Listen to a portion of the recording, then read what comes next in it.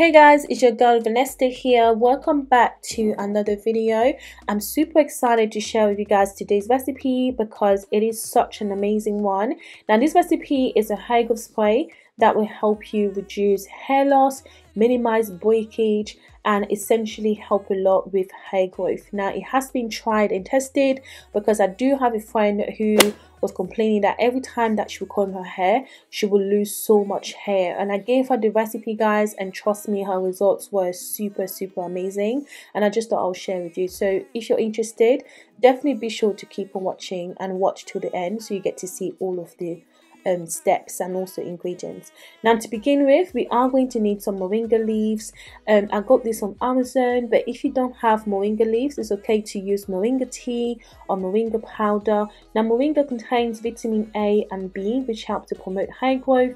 It also contains iron, which prevents hair loss, zinc, which also helps to promote healthy hair follicles, essential amino acids, which helps to nourish our strands, and vitamin C and E, which helps to fight oxidative stress. So it's super good for our hair. Now I'm going next with some black tea. This is just your regular black tea. For this I'm using 2 tea bags. Now black tea also is super beneficial for hair growth because it helps to increase hair growth in general. It also helps to thicken your hair and it boosts growth in areas that perhaps you happen to have lost hair. So it's also really good to have in your regimen. So after I put those 2 together, I just added some hot water. Now I'm going to allow this to sit around and infuse for a few hours. Now if you're pressed for time, it's okay to use once it has completely cooled down, but I'll suggest that you infuse for a few hours just so you can get the moringa to really release all of its goodness.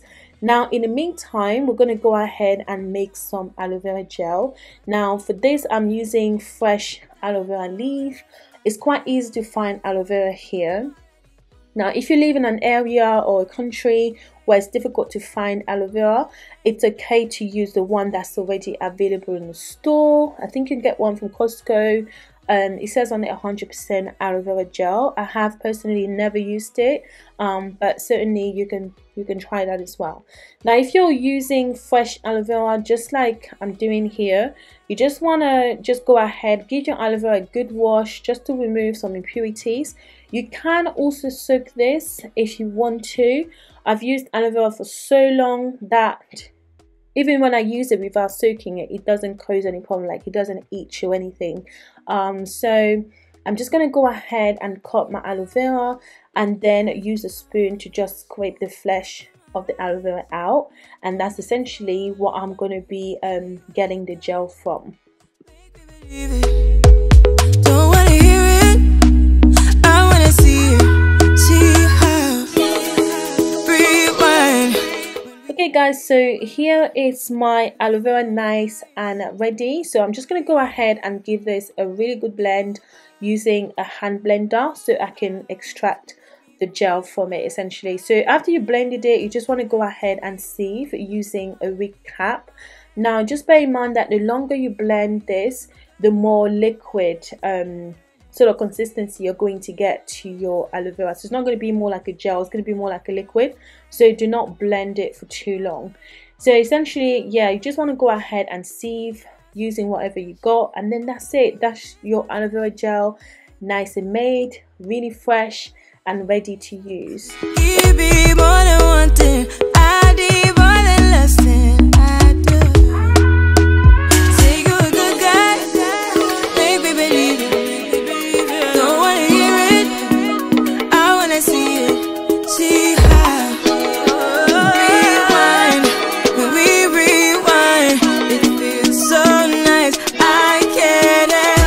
Guys, so here is our aloe vera gel, nice and ready. At the moment it does look foamy just because we have just made it. Now if you allow it to sit around for a little bit, just like I'm going to show you later on, you will see that it is perfectly normal, so it doesn't have the foam anymore. So my moringa and tea infusion has definitely infused really well, so we're kind of ready to go ahead and use it. So I'm going to go ahead and sieve this directly into the same bowl in which I have my aloe vera gel essentially, and that's it. It is just as simple as this is, guys. Like, really simple to make, but super effective.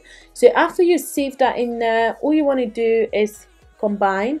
So use a spoon to stir until everything is nice and combined, and then you pop it into a spray bottle, and then you're ready to use.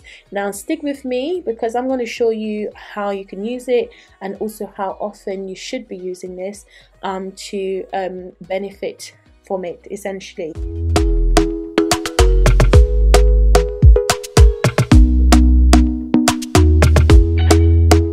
Talk to me nice, talk to me honestly, look in my eyes, don't let it fall. Okay guys, so we're gonna go ahead and apply this to our hair.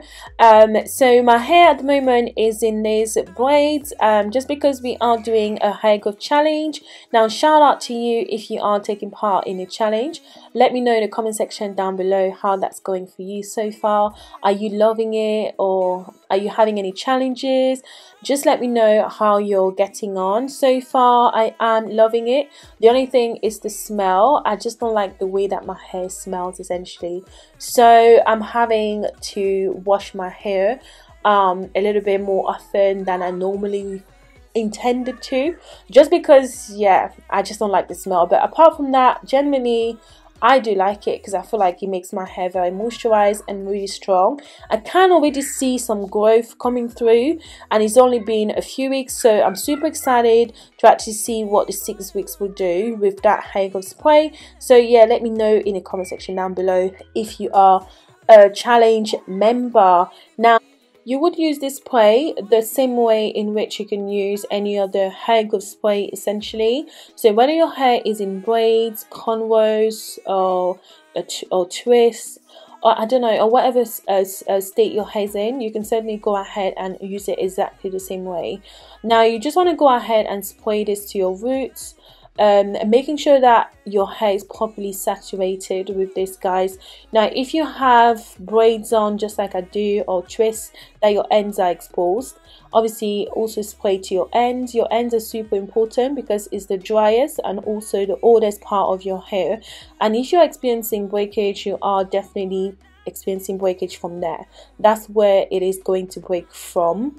So essentially you just want to make sure that you do take care of your ends. If you moisturize your hair and you always forget your ends, you will most definitely experience breakage. Okay guys, so it's super important that you do take care of them. Now when we talk about hair fall is slightly different. Okay guys, our hair naturally sheds every single day, but obviously hair fall is when your hair is shedding at a slightly excessive rate, or sort of abnormal rate. Okay, there could be many reasons for that.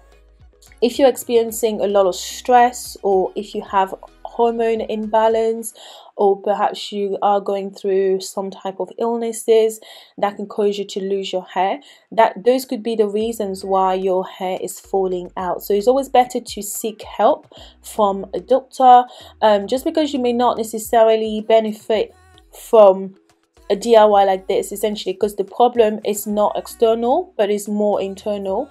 So it's always better that you check with your doctor. But if you're generally well, and every time that you comb your hair you can just see so much hair falling out, there's probably something that you're not doing right. So that's why this spray is super useful. So you just want to go ahead and use it in this way. Always remember to follow with an oil, just so you can seal the moisture in your hair. Now it could be a butter as well, so anything that you can use as a sealant would be definitely needed. So this oil is one of my DIY oils. I have a video for you guys, so don't worry, you will get to see it. And again, you just want to go ahead and apply this to your roots and also your ends, massaging as you go along. Now frequency is also super important, because if you moisturize your hair once every 2 weeks, it's not gonna last long. Like, the moisture in it is not gonna last long. Now our hair type is naturally dry, you know, because we don't get enough sebum that travels down our hair strands, like let's say like Caucasians for example. So that's why we need a little bit more effort into sort of moisturizing. So I suggest you do use this twice a week, or maybe 3 times a week if you feel the need to.